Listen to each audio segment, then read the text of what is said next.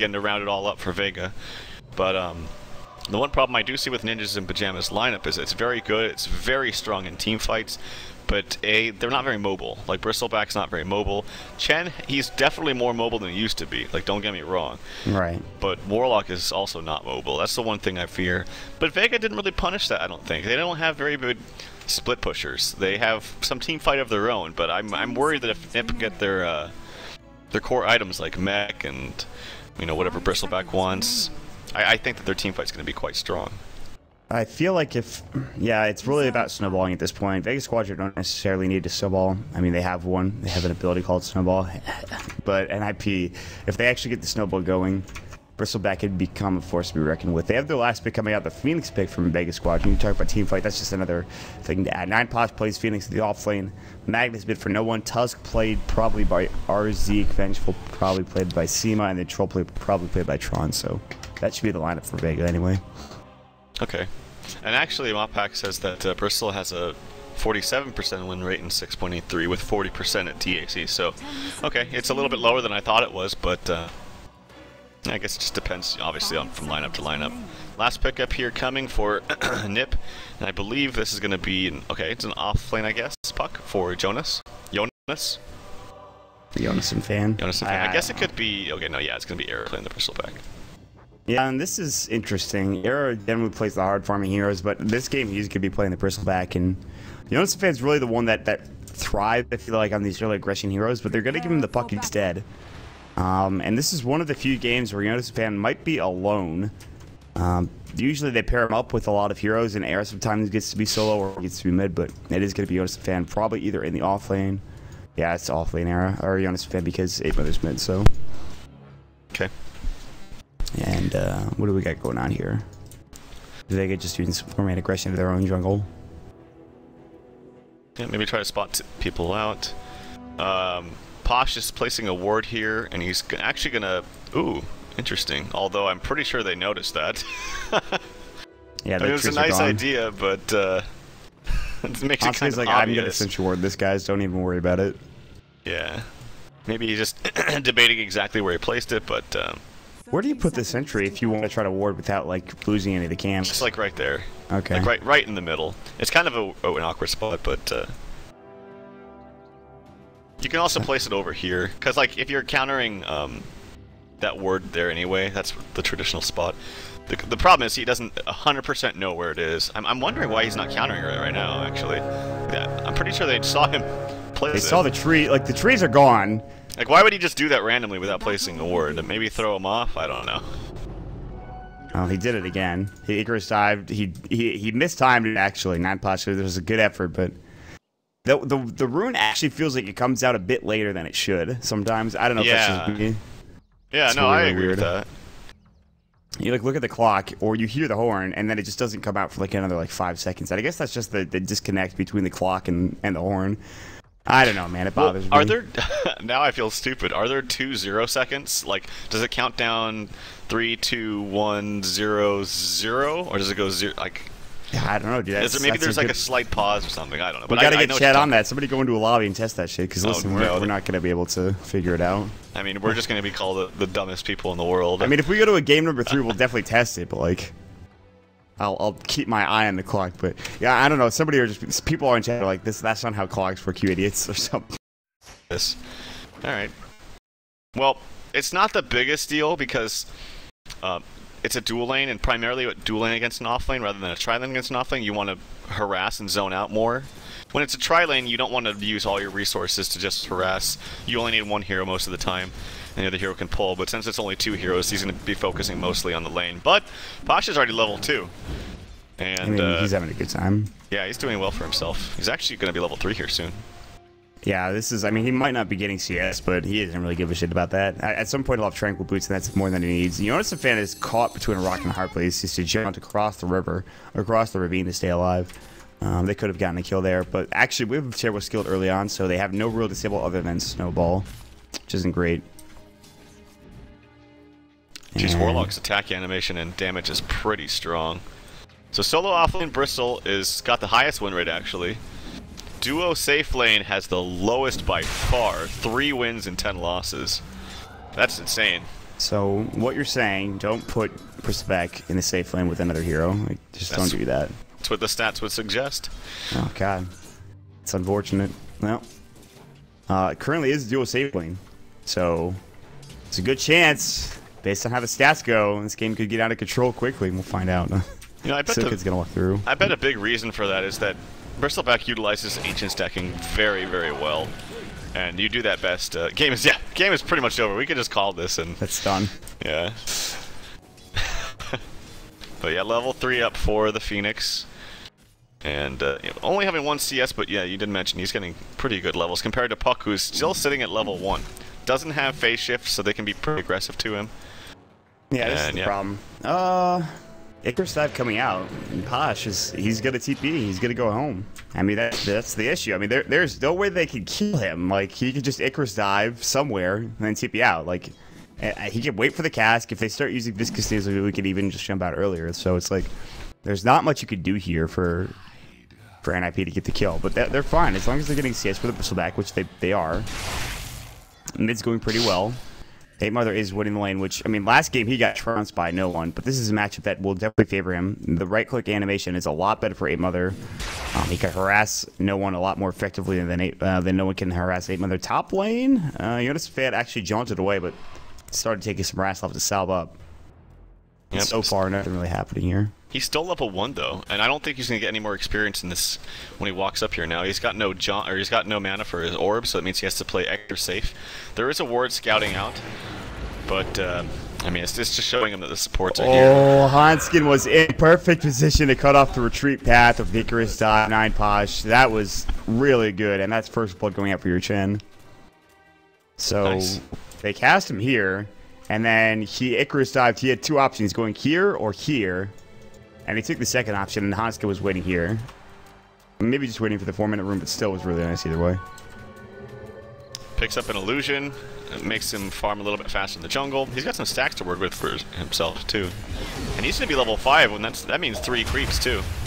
Snowball goes. 8 Mother still in trouble. Shockwave, they did 1 more or 2 more right clicks, maybe. It's going to be 2, and no one will not be able to get this kill. Shadow Word actually... It's impossible to kill 8 Mother. I think he's got stats too. Yeah, it's definitely possible to kill this guy. They tried going at him with the ice shards. It's not doable. Yep, and Magnus is just going to walk back to base. Tuskar's going to get a little bit of extra experience, but he actually has no mana and HP too, so they're both going to have to walk back to base, unfortunately for them. The Chen is farming very, very well. Like I said, he's going to be level 5 at maybe even under 5 minutes if he gets this camp fast enough, which is very, very good timing for him. Yeah, he's gonna have it, I think. 6 seconds. Yes. 457 for your level 5 top lane. Jonas and Fan getting right-clicked, but they really just can't get this kill.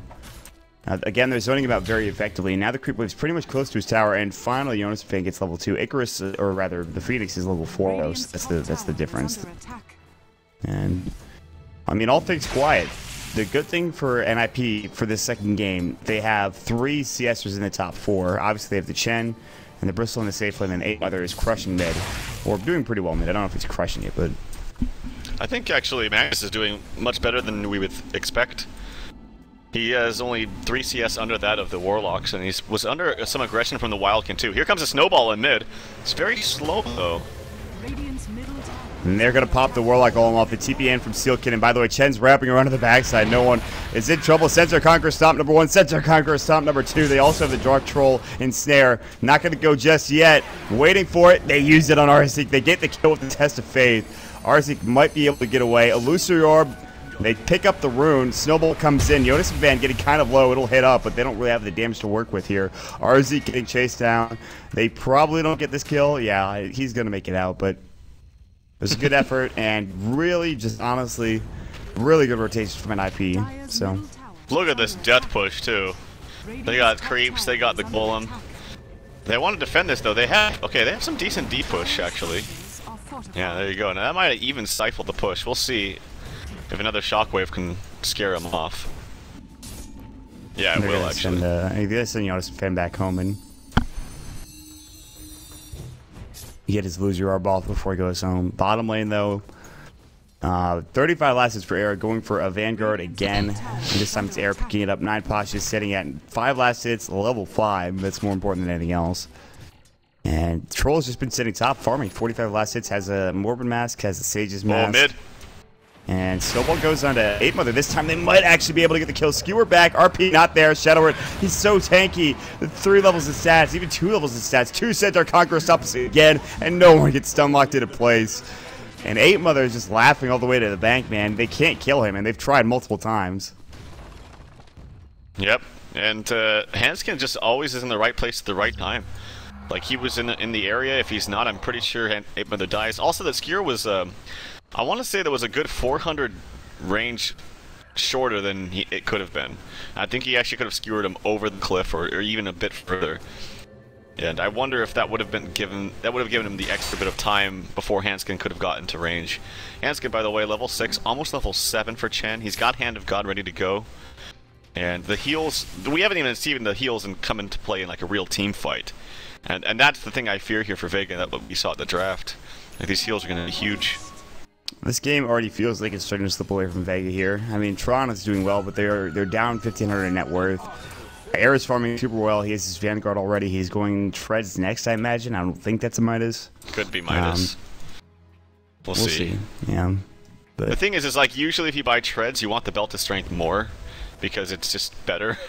15 attack speed with no other stat is pretty bad. Midas seems somewhat likely. Cast is going to go through. It's going to bounce once or twice. Centaur Conqueror top misses on his team. The second one might go, but there's the Snowball. The Supernova going on the backside, and actually Sealkid having to back away, but here comes Era to help out. Supernova does some work, pushes them back, but the Voodoo Restoration, Sealkid's pretty much back to full health. Arzik has to TP away. Luckily, he will make it out. There's no stun for Sealkid. He just got the cask. Seema is going to try to TP out.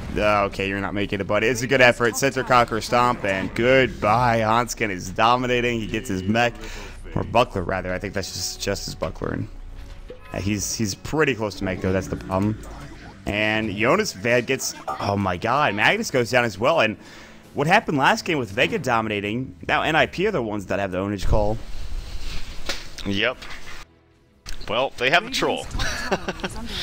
And we've seen this hero go pretty ham quickly. He's actually pressuring the top tower by himself, which is good because they still have all their towers. And that's the important thing, I think, for Vega. That they have the map control still. They have all their towers. They have actually decent D-push, too. Like, Ice Shards is decent damage. It's very long range. Shockwave is obviously good, too. Vengeful Spirit's going to be maxing the Wave of Terror, I presume. So their D-push is actually there. Uh-oh. I know you're dead. He does get the kill. Yeah, he got Seaman. That's nice, or rather Sealkid, but I think it was Sealkid, yeah. But he still goes down in the end. Icarus Dive tried to TP away, so TP wasted. Supernova was on cooldown, obviously. He's going to be going for Midas, unsurprisingly, as we often see on Phoenixes. So, but yeah, no, I mean, Vegas certainly have a way to get back into this game. However, it just feels like NIP are getting a little bit more out of the map, other than a lot of CS going for Tron. Like, Tron has the most CS by far in this game, and he has like 3 different items that he's going for. He will have his Aquila. He also picks up a Blade of Alacrity, so probably going for the SNY. Hanskin is the 6th most farm Chen ever at 10 minutes, and the fastest of 6.83. That's impressive. Yep, he's got a ton of farm. Oh, here comes the Phoenix. He's dead, and 9 Posh is in trouble. He's going to get his Supernova off just barely. Now the Snowball going in as well. They're going to hit the Sewer. RP onto 2. This might be the fight they're looking for. Era with the Quill Sprays. They're almost all dead. Tron and RZ going to be in trouble. They're actually going to go down. A loser is going to come through John, and they get the double kill with the Otis and Fanny. Comes in, Waiting Rift goes. Era also helps out with Quill Sprays, and I thought that fight was going to be good for Vega, but Era is just doing too much damage now. Warpath, the Quill Spray is going to work. No one's going to fall pretty soon. 4 dead for Vega. Now they're getting overrun. They're already at the tier 2 tower, and this fight is definitely going the way of the Swedes. Seema's going to get caught out. The Jaunt coming through. Jonas Fan's actually stuck in the trees, and he will be stuck there for some time. He might fall. They might have to leave him there. Face shifts the Fire Spirits. Doesn't matter. He's dead. Hand of God. I don't know if he needed that. That was a waste, but yeah, it's a waste. Oh well, because jeez, that was scary. Like that's what I was talking about. And he did go for treads, by the way. So no Midas, no greedy Midas here for Era. And geez, it's really hard. At this point now, I don't think they have the damage because Mech is just bought. They didn't even have that for that fight.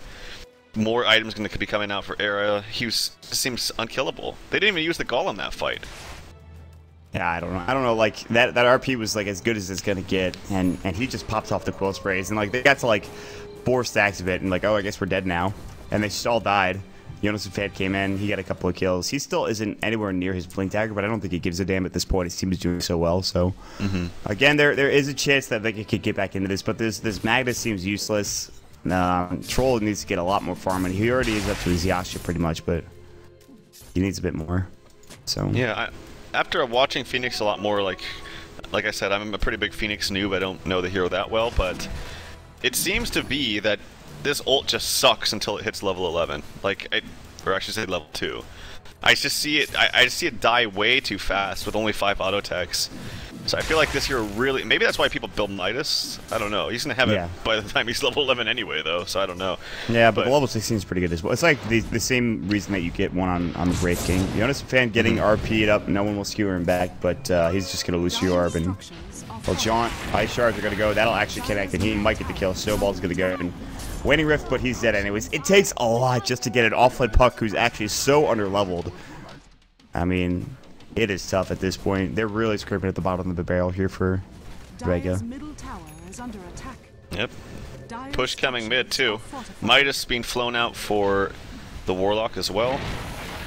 Kind of late, but it's still there, still good. And their Era with the heals, double heals, man, that's gonna be so scary. Like I said, they have a decent D push, but there's just so much more gold on the side of Nip right now. They have everything they could possibly want at this point. A mech. Era's got like a Vanguard. He's gonna have a freaking Sanj pretty soon, or whatever. Yeah, Sanj, and who knows what he's building. Albert maybe he's pretty good against Troll. Albert is quite good, yeah. And they'll head into Roche too. They don't have the armor reduction like they did last game. They do have Era with the viscous diesel goo, so that's something that allows Roche to be taken out pretty quickly. Well, it'll be like 4 armor reduction or something, and with Warpath as well, your damage is pretty high. So yeah, this should be a very fast Roche. You can see that on the backside of Steinposh. He might know this is happening, but I don't think he's going to give a damn. And they'll take Roche on. And with this, they just need a couple more towers to get up to the high ground here. And Vega are they're not conceding yet, but they're in a pretty rough position. There it goes. Arrow pick up the Aegis. They're going to counter ward as well. That ward just got plays. That sucks. Yeah. Yeah, Poshy's running around. He's got Icarus die. I think he's going to die here, though. Oh. I can't even see the hero, but I think he's TPing out. He's out. Sunray and TPing. Wow. That's actually such a cheeky play. He got Dream Coiled there. He was Sunraying, and he walks. Because Sunray makes you move, he Sunrayed and like moved up to the high ground, or I don't know, whatever that is, the cliff. The place that you shouldn't be on the Dota map. Tron will pop Battle Trance. They'll take it to 1 tower. TP used. The Golem's going to come in, but where's the follow-up? Air comes through as well. Snowball as well coming in. Magic Missile, they can't really chase anymore. Steel Kid's going to maybe get... Yeah, they'll kill Zeke, but they only get 1 kill. Bottom lane is getting pushed, and RP's going to go. It'll be in the Hanskin. Just a solo RP. Shockwave. Hand of God's going to go. He's already used his mech, I believe. Sets our Conqueror Stomp. Yoda's Fed's going to fight this, but here comes the Supernova. He jumped in at maybe the wrong time. The Supernova dishing out a lot of damage. Tron might turn the range. Battle Trance is going to go. They'll phase shift, avoid the Shockwave, but dies anyways. The Sunray kind of goes wonky. Now they're coming bottom. No RP. Tron's going to get caught out. Cask's going to go. They're trying to fight him. Shadow Wave, he's dead. Now the Dream Coil, or rather the Death Ward going in, and Seam the Star has to back up. No one is going to get obliterated as well, coming out from the... well, there's just a lot of damage, honestly. Cool sprays, right click, annihilation from the Warlock Golem, and they're going to get the tier 2 tower. So they get a couple mid, they lose a couple bottom, they get a hero bottom, and they get the tier 2, so... And this draft is pretty good against Troll, too. Like, Troll's not the best at 5v5 engagements. He likes to pick heroes off, like, before a fight happens with maybe a Shadow Blade or Blink. Just have fast movement speed, bash someone down that's not very tanky, and go to the next target, But straight 5v5 with all these heals, Troll is actually suffering and can't really find the openings where in other lineups that he could. Magnus, they do have the RP and they have the ability to take out some heroes, but it's just not enough at this point. They do have level 11 on Phoenix, which I do think is a big deal from what I've seen. So if they get a good supernova, then it's not all out of the question, but the graphs do indicate actually experience is not that high, and this usually happens in push lineups. Usually when you're constantly grouping up, you lose out in the experience. So it's only about 3,000, like 3,500 experience, and then gold is about 7,000. I mean, it's not. It doesn't seem like they're as far ahead as they should be right now. Whereas the last game, Vega had this huge lead at this period in time. Like they were decimating NIP, and a lot of that, like you mentioned, comes to a push lineup number 1 and number 2. Like, I mean, you still have a lot of farm for Tron at this point in the game. Like he is very farmed, but again, he's not very good in this situation where you have to deal with the pushes, and you're absolutely right about that. It's good for getting pickoffs, and that's just not happening currently. So NIP will head top. They have 2 heroes in the vicinity. They're going to jump in with the Jonas fan, who has Blink now, by the way. Tron silenced. 8 Mother's thinking about running and then runs in a bit too late. Now gets Rolling Axe. They're going to Shadow Word himself. And everyone's congregating top to maybe have something happen here. Ice Shards go. Jonas fan walks in casually. Waning Rift. They get the golem off. The Dream Coil goes. They already break 1. The Snowball is going to break as well, but that breaks while they're in the Snowball. Now Death Ward RP comes. Misses! No one misses the RP, but it might not matter. They've already taken down 8 Mother. Supernova's good to go as well. Tron is going to get a kill on 8 Mother. Air is going to walk in as well. And now Jonas fan jumping in. Arzik might die. Tron's going to try to DP away, and he will make it out. But what else is happening here? Double kill for 8 Mother. The Warlock Golem trying to obliterate. They get both supports. Nineposh is going to literally go into the trees. Quill Spray's going. Blink. They see him. He's in the trees. They ping him out. I don't know. This is really weird. He doesn't have TP for like 28 seconds. This is awkward. Air's actually just Quill Spraying him to death. Oh, they don't know. Oh no, they were right next to each other and he blinked to full. Why? They could have just stayed there. Oh no, they thought he had Icarus dive. What a disaster. He look at him go. Look at him. Dude, what the hell, dude? Like, that's actually just so dumb. Oh, all right, Valve. Funny. Yeah, that Magnus, I've seen some better Magnus plays. Not only did he completely whiff, like it wasn't even close, completely whiff the RP, but he totally whiffed the skewer too, so none of his spells landed. And I actually think that could have been a huge fight for them had those spells landed on some decent targets. Because they were sort of winning the fight at the beginning, but then because they expended so much, Nip knew that they could still fight, because they had all their spells up. The H does go down, so that's good for them at least. But they don't have Supernova for 23, they don't have RP for 20 as well. I mean, they're out of outer towers now, and they're going to find RZ getting dead forwarded, which is not bad. I mean, that could have been another hero. That could have been Tron dying, who is very close to BKB.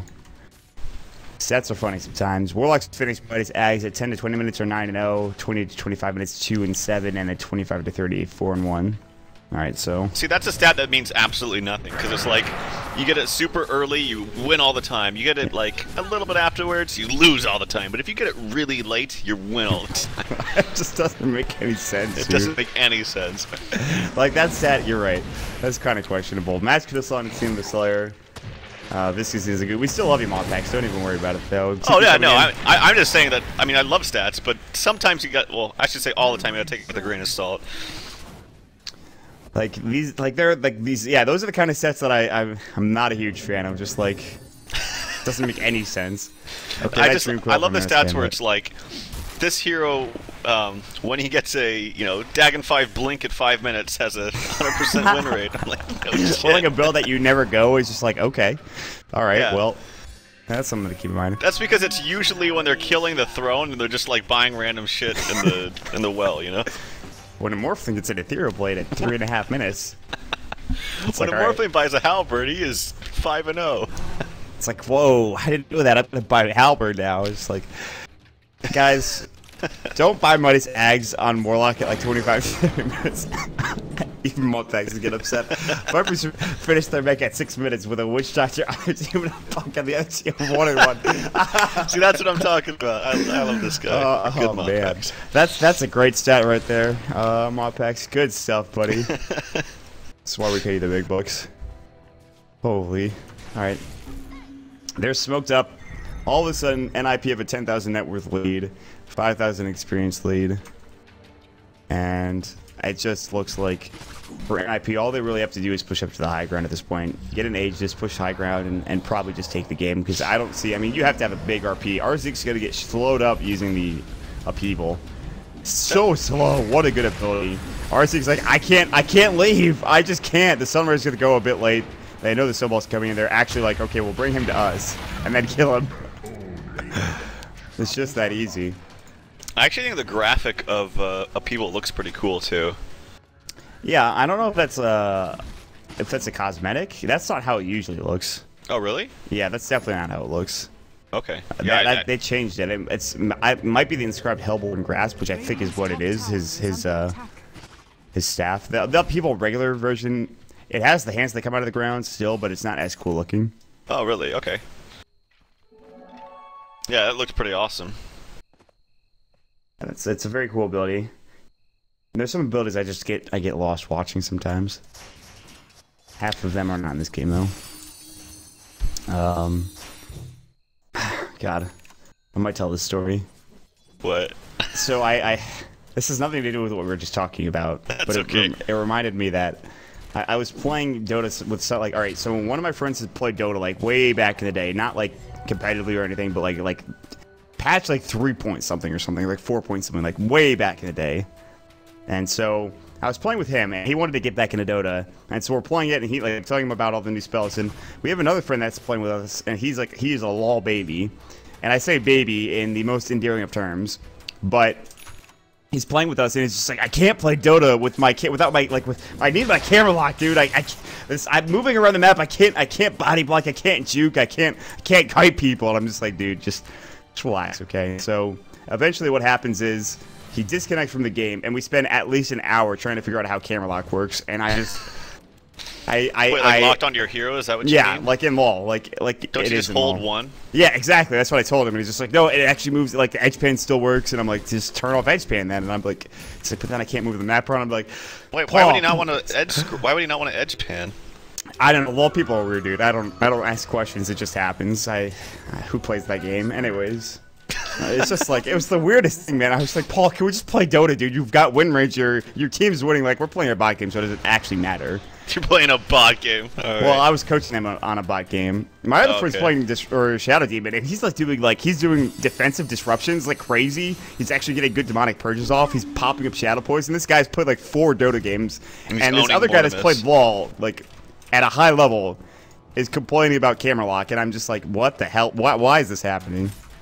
Oh my god, dude. Mortimus didn't stand a chance up to your Shadow Demon friend. Bought Mortimus. Oh no, the skewer misses again. He really didn't.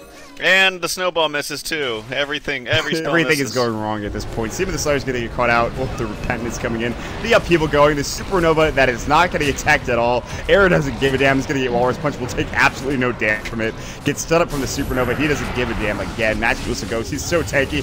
Now they're going to just blow him up. The RP goes, but only onto the creeps. Try getting right-click down. His BKB expended for nothing. Now no one's getting caught as well. And this is probably the end. Skewer up into the trees, and actually the Illusion Orb will chase after him. He's stuck in the trees. The Illusion Orb gets the kill. Double kill for Jonas and Fan. Only one surviving. That is the Phoenix, and see, now, I think this is it. This game I would call, like, especially after that. Like, they can't land any of their spells against these heroes. Like I said, Puck is... We saw it last game too, except the other way around. Puck is really good against the Vengeful Spirit. He can never get stunned. He's actually good against the Snowball too. You can never get stunned.